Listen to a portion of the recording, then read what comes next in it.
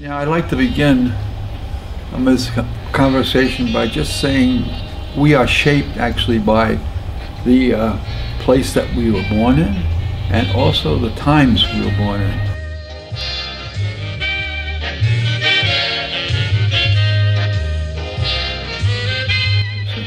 I was born in 1925, just 4 years before the collapse of Wall Street and the beginning of the Depression. So therefore, the climate in which I was born is one in which people were continually under pressure. It really affected lives of people, and especially in the neighborhood in which I was born, which is called Yorkville, and it's on the east side of New York City. One of the jobs I had when I was 17 and 18 was with Fred Waring and his Pennsylvanians, which was a very popular band leader in the 1940s.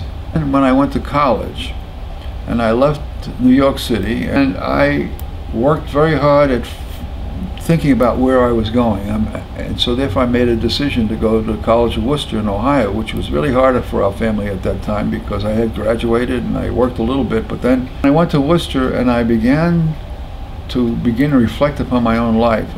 I would have to say that in College of Worcester is a great school, and the people who make it up mostly come from rural towns or suburban areas in Ohio.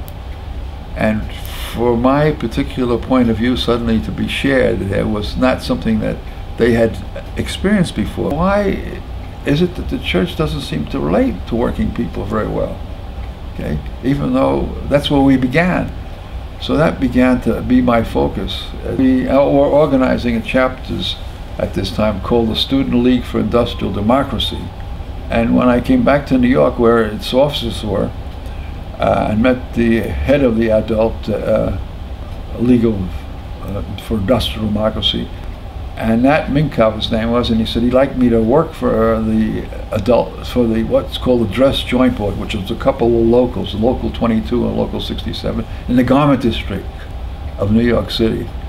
And working that summer really convinced me of the importance of the trade union movement in getting justice for working people. Now, I decided that Union Seminary was my place to be because not only was I a New Yorker, and I also would be close to home, but I really did have a feeling that there needed to be some kind of application of Christianity to the situations that we were facing in society. During the World War II, both management and labor at that time, okay, agreed that they would not be in conflict, okay? There were not too many strikes during the 1940s because we had to win the war. That was the most important thing. So they ended up then, as in the Presbyterian structure, of having a task force which put together management, labor, and the public. They sat down and discussed what is going to be our future, and out of that came the idea that they would create a Presbyterian Institute of Industrial Relations. In 1945 it got created. And out of that discussion it became obvious to me that there was a whole ministry that needed to be done in this new society that we were creating again after the war. In 1948, as I was also the student leader in the Student League for Industrial Democracy, one of the liberal student groups was creating a tour to Saskatchewan in Canada. Well, Saskatchewan was being led now by a party called the Cooperative Commonwealth Federation, CCF. It was really the first democratic socialist government in North America.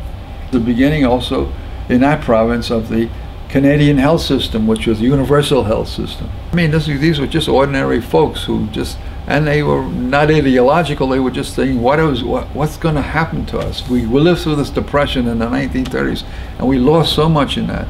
How are we going to provide justice for our people?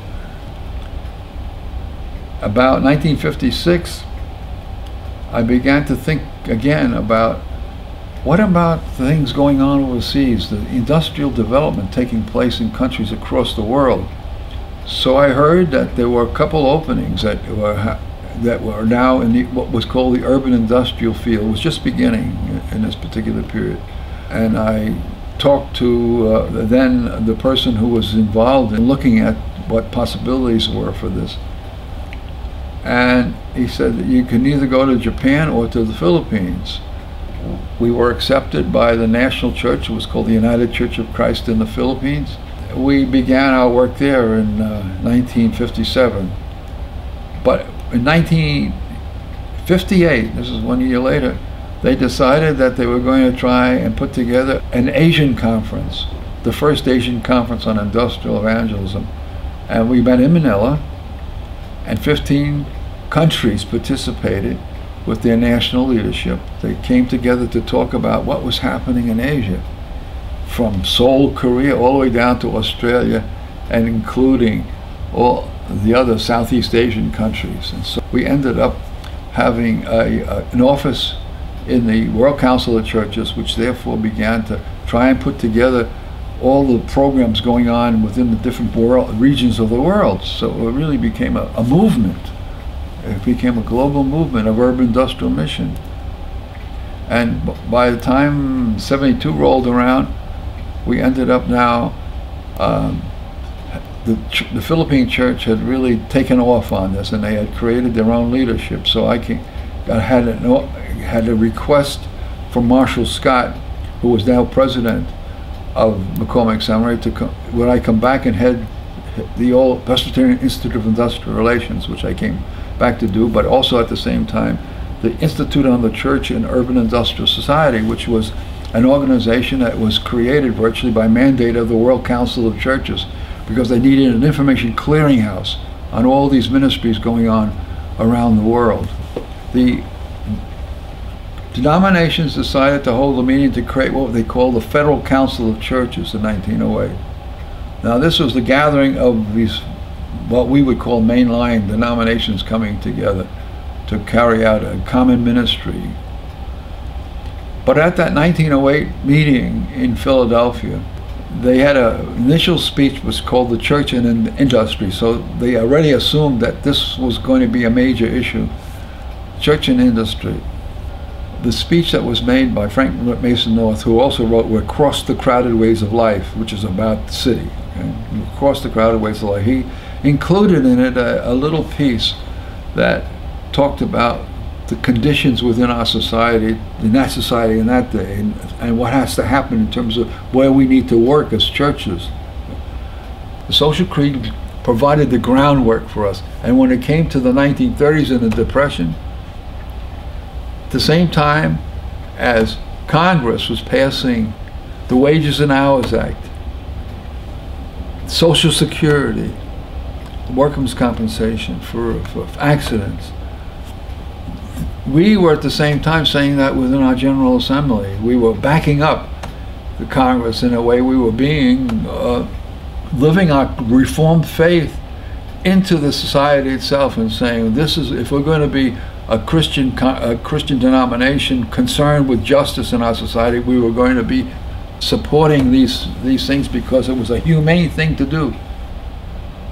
It's not only these issues, because I've also grown in my own understanding of what the issues are, because when you're dealing with the concerns of social justice and the welfare of people, all right, you've got to say the relationship of people who are gays and lesbians are part of that scene, okay, and therefore I have been supportive of that whole thrust in society. Once you start really dealing with the question of justice, you know that you're going to shake up some people, and that's going to be a problem, isn't it? In some cases, we can't please everybody in where we are in some of our views of life. We're all part of the same universe. I didn't know anything more than my New York experience. I thought New York was the world. As you step outside of that, you say, wow, there's a whole other boundary to explore here. And I felt part of my grandfather's movement saying justice needs to be done to people in this world. Justice is the issue that we need to marginalize people. People should not be pushed down, but we should allow for people's creativity, because everybody has some creativity within them to grow. Now, how do we allow for that creativity to happen, for people to grow out beyond themselves in new ways? and new explorations. So I would say that's part of the movement of history. Each step of the way, you're part of history. What happened to me, and I remember this in my past experience, of the people being evicted and people living in squatter conditions. They called them Hoovervilles back in the 1930s, okay? And so suddenly I come to live in the Philippines and I see these people also trying to be routed out. I say, no, we can't let that happen. And as a Christian, I mean, how do we draw from our faith to this? And because you say people should not have to live like that. You've got to fight for justice in this world and see that people can live well, or have at least a decent chance to live well. That's my view of history, that I'm still part of that stream of history, even through my children. Okay?